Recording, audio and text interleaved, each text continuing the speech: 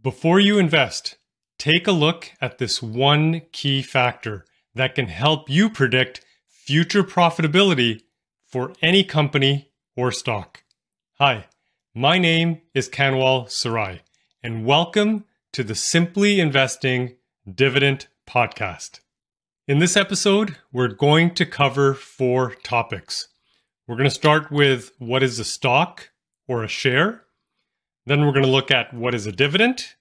After that, we will look at proof of profitability, the one key factor I mentioned in the beginning. So we're going to go in detail on that. And the last topic is going to be some real life examples. And so we'll take a look at those. Let's get started first with our topic number 1. What is a stock or a share? So a stock or a share, for the purpose of this podcast, this episode, means the exact same thing. So some people will say I have 5 shares in Walmart, or they'll say I have stock in Coca-Cola. It means the same thing. So what exactly is it? Well, a stock or a share represents ownership in a company. So let's take a look, for example, at Walmart. Walmart has a little over 2.6 billion shares outstanding. If you were to buy all of the shares, you would own the entire company. Now, if you bought just 5 shares or 10 or 100, you are still considered part owner of the company. And as part owner of the company, you're entitled to share in the profits of this company. And those profits come to you in the form of dividends. And that's topic number 2. What is a dividend? So like I said, a dividend is the company sharing its profits with you, the shareholder. So let's say, for example, a company is paying a dividend of $1 per share, and you own 1,000 shares. You will receive $1,000 every year for as long as you own those shares and as long as the company continues to pay the dividend. And in this case, it's an annual dividend of $1 per share. Now, you can spend those dividends if you wish, or you can reinvest them. Those dividends are deposited as cash into your trading account. So it's up to you. You can reinvest them, or you can spend them if you wish. Now, it's important to note, in this example, you own 1,000 shares. The company is paying a dividend of $1. You'll receive $1,000 every year, regardless of the stock price, or regardless of what happens in the stock market. So the stock price can go up, it can go down, but as long as you own those shares, and as long as the company is continuing to pay the dividend, like in this example, then you will receive $1,000 cash deposited into your trading account every single year. Now, let's get on to our next topic, the key factor that helps to determine proof of profitability. Because this is going to help you figure out, is a company profitable and will it continue to be profitable? So what is proof of profitability? And the answer is, it's the dividend. Now, I'm going to share with you a quote, which I think is really important here, from Kelly Wright. So he is a financial analyst or expert, if you will. And I'm going to share with you exactly what he says. So this is a direct quote from Kelly Wright. And he says, "From our perspective and experience, the cash dividend is the more attractive profit path when investing in the stock market." Okay, so let's take a look at that again here. This is important. From our perspective and experience, the cash dividend is the more attractive profit path when investing in the stock market. In the first instance, the cash dividend is just that, cash in hand, a tangible return on investment. Unless the company is committing outright fraud, a practice that will typically be short-lived, the cash dividend is evidence that the company is indeed generating profits. A company cannot pay that which they do not have. So this is extremely powerful. So let's take a look at our next slide here. Okay, and I'm just going to summarize just 2 points here from the quote from Kelly Wright. A dividend is tangible. It must be paid from cash. And where does the cash come from? It comes from profits, from the earnings. And we will look at earnings per share.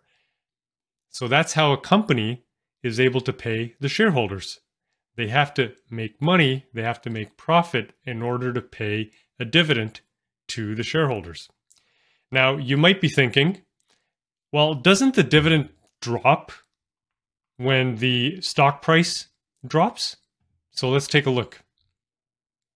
Okay, so that's a valid question. So we're going to take a look at a real life example with a company called ADP. It's an American company founded in 1949, headquartered in New Jersey, and they have 60,000 full-time employees. So let's take a look at this price graph up on the screen. So you can see here, this is the 45-year history of ADP, and the blue line, or the purple line, represents the stock price. And so you can see the stock price goes up and down. If you look carefully enough, you'll see that there's places in time where the stock price dropped by $5, $10, $15, even $20 a share. And that is a huge drop in the stock price. But what happens to the dividend? So that's represented by the orange line on the screen. And you can see that the dividend keeps going up every single year. It just keeps going up. And you can see this is a 45-year history. In fact, the company has increased the dividend consecutively for 48 years. So how can a company continue to pay the dividend and continue to increase the dividend every year when its stock price drops? And you can see it in the graph. The stock price drops quite a few times, right? Stock prices go up and down all the time. How can they continue to pay a dividend when the stock price drops? And the answer is that the dividends are not paid from the stock price. The dividends are paid from earnings. And that's where the money comes from. Like I said before, the company has to be able to make a profit, and then they can afford to pay the dividend to the shareholders. Okay. So now in this graph, we're looking at the same company, ADP, same time period, 45 years. And again, you can see the stock price going up and down. But now the orange line represents the earnings per share. And you can see there's a couple of times over the last 45 years that the earnings have dropped a little bit. So probably 1, 2, 3, 4, 5 sort of major periods in time where the earnings had dropped. But that's not bad out of a 45-year period. What we're looking for here is the long-term trend. And what is the long-term trend with the earnings? We can see that it's going up. So you can see the orange line here, the earnings per share over the last 45 years continues to go up. So as long as the company continues to be profitable, continues to make money, then they can afford to pay the dividend to the shareholders. Here's another important point here. An increasing dividend also helps, let's go back 1 second. An increasing dividend also helps to increase the share price. Now, how does it do that?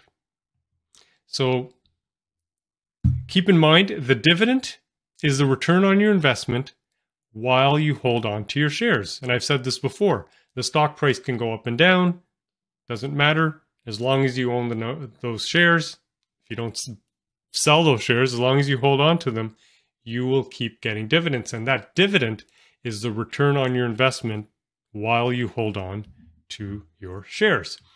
So let's take a look at dividend yield. It's really simple. It's the annual dividend divided by the share price. Now, to be more specific, it's the annual dividend divided by your purchase price. And that's going to tell us what is the return on your investment. So let's take a look at this example. we have a company that's paying a dividend of $1, and that's an annual dividend per share. And let's say you were to buy the shares today at $20 a piece. So that's the share price, or your purchase price today is $20 a piece. So we simply take the $1 dividend divided by 20, and we want to express that as a percentage. And you can see it comes out to 5%. So 5% is your dividend yield. It is your return on your investment while you hold on to the shares. And again, the stock market can go up and down, share prices can go up and down, but your purchase price doesn't change because you bought the shares at $20. And as long as the company's paying a dividend, in this example, your dividend yield is 5%. So that's a 5% annual return on your investment while you hold on to those shares. Now, let's see what happens to the dividend yield when the company increases the dividend. So now the company has increased the dividend to $1.50. So it started at $1, now it's at $1.50. Your purchase price is still $20. That hasn't changed. So now if we take $1.50 divided by 20, expressed as a percentage, we can see it's 7.5%. Now, one more example. Let's say the company increases the dividend to $2. So now we take $2, which is the new dividend, divided by your share price or the purchase price, which is 20. So 2 divided by 20, expressed as a percentage, is 10%. So can you see what's happening here? What's happening to the dividend yield every time the company increases its dividend? Your dividend yield is going up. So in this example, you started off making 5% a year. Then when the company increased the dividend, you were making 7.5%. Then when they increase the dividend again, you're now making 10% return on your investment. So what's happening here is every time the dividend goes up, the dividend yield goes up, and that attracts more investors. And when more investors are attracted to the company, it's going to drive up the share price. So why are more investors attracted to this company? Well, in this example, the dividend went from 5% to 7.5% to 10%. So when the dividend yield goes up, investors are smart. They know that they can make more money. In this example, they could make 7.5%, 10%. They can make more than what they would make in a bank account or in a term deposit. So they will take their money, their capital, and put it towards good quality dividend stocks that are paying a higher dividend yield. So let's take a look at an example here. I'm going to go back to the same example with ADP, Automatic Data Processing Company. So we're looking at the 45-year history. We've seen this before, the same graph. Look at what's happening to the stock price, which is in blue, as the dividend, which is the orange line, goes up. So the dividend goes up every year. You can see it rising. Along with it, the stock price is going up. Okay, so we're looking at long-term trends, and that's what we want to look at. We want to see over the long term, the share price starts to creep up as the dividend is increased. So that's a good thing for us as dividend investors. Here's one more quote before we jump to our last topic in this episode. This comes to us from Tom Conley, a longtime dividend investor, and he says, "Dividend increases are a sign that companies are comfortable their future profit will be resilient." And that is absolutely true. The companies will crunch the numbers. They'll have their accountants and financial analysts crunch the numbers, and they will know before they announce a dividend increase that they can pay that higher dividend to the shareholders. So they know they've got enough cash to support an increased dividend. Why? Because they know that that's going to help support the stock price. And the opposite is true. When a company announces a dividend reduction or they cut the dividend, the stock price drops immediately, right? And nobody wants that, and the company doesn't want that. So they're very careful and they've done their homework before they announce a dividend increase. So when you see a company increase its dividend, that's a positive sign that their future profit will be resilient. Now we move on to our last topic, and I want to share with you some real life examples of a few companies. So we're going to start with Johnson & Johnson. And now we're looking at a 50-year history. So again, the stock price is represented in blue, and you can see stock prices go up and down all the time. In this case with Johnson & Johnson, again, we see big drops, $5, $10, $15 a share where the stock price drops. But what's happening to the dividend? And you can see that on the screen. The orange line is the dividend. The dividend keeps going up every single year. And like I said before, as the dividend grows in the long term, so does the share price, and the share price starts to creep up. So this is all good news for dividend investors like us. The next company I want to show you is Pepsi. And same thing here. We can see the share price in blue. Again, goes up and down. We see drops in the share price. But over the long term, as the dividend keeps growing, the share price keeps growing. So that's a good position to be in the long term, because not only have you collected the increasing dividends year after year after year, you then have the option, if you need the money in the future, that you'll be able to sell the shares at a higher price than what you paid for. Okay, so let's take a look at 6 examples here. We've touched on some of these companies.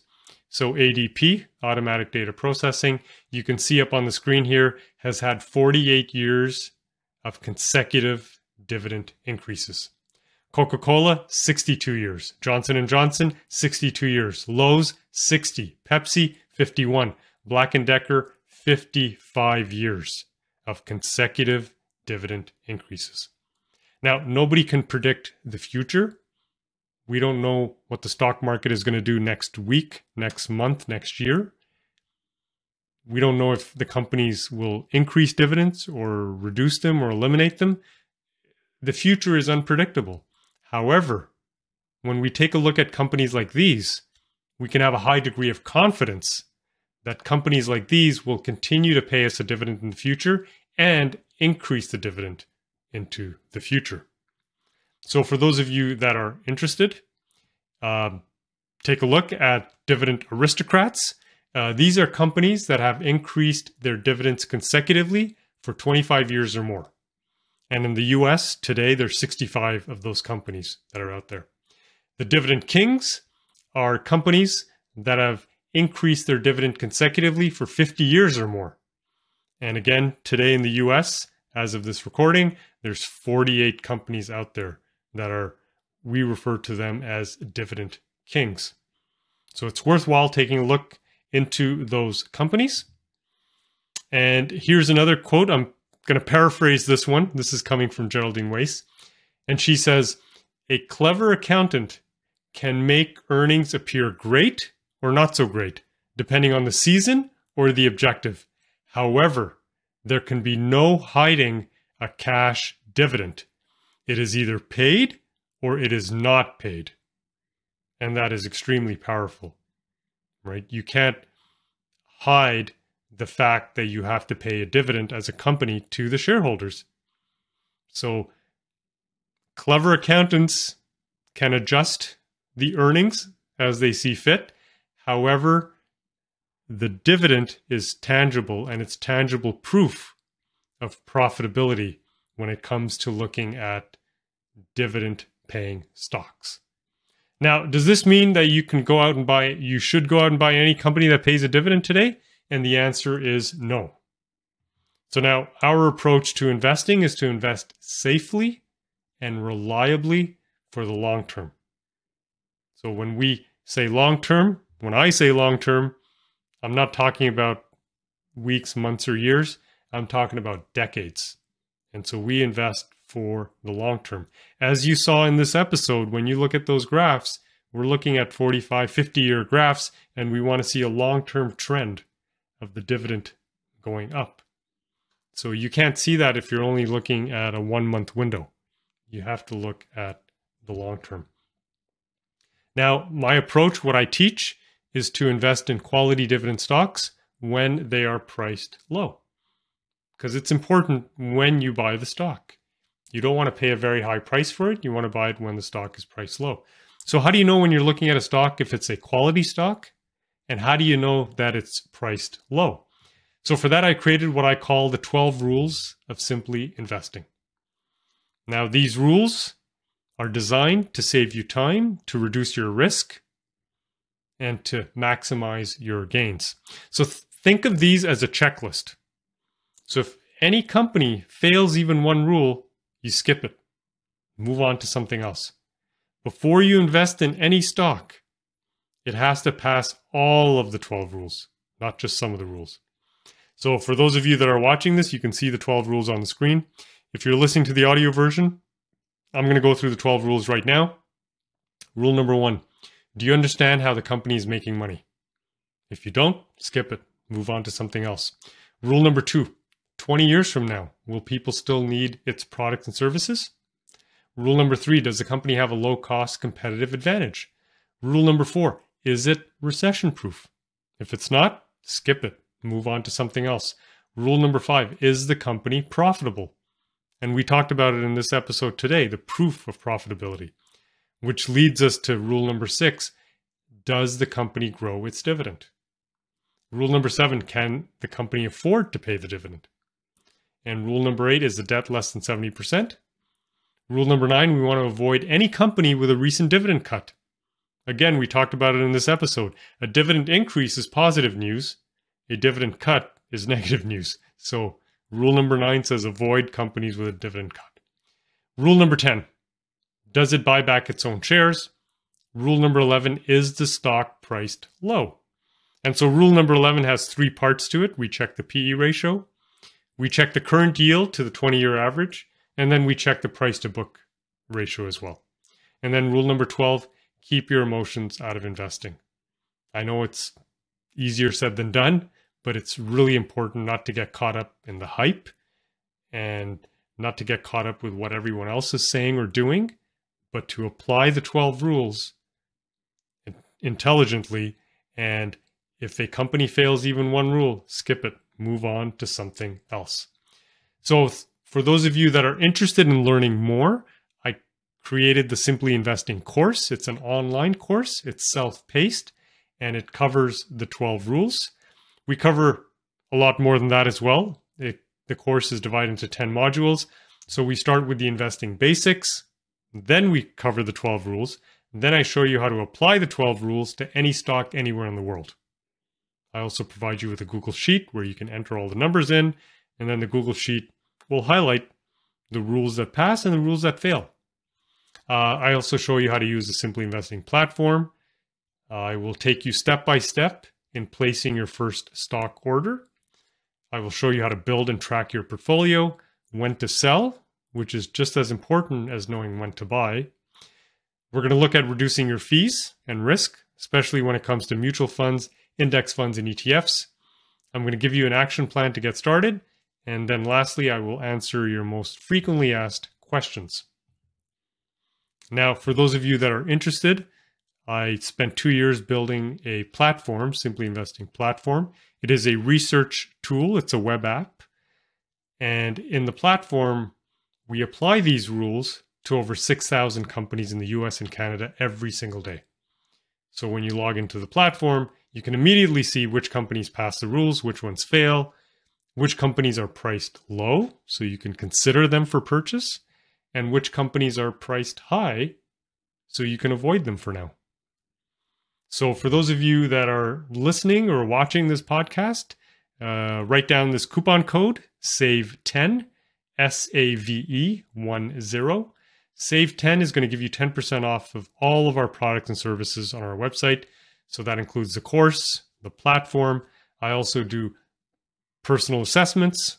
So if you want to talk to me, we can get on a Zoom call and we do personal assessments. And there as well, you can save 10%. If you enjoyed this episode, be sure to click on the subscribe button, hit the like button as well. And for more information, take a look at our website, simplyinvesting.com. Thanks for watching.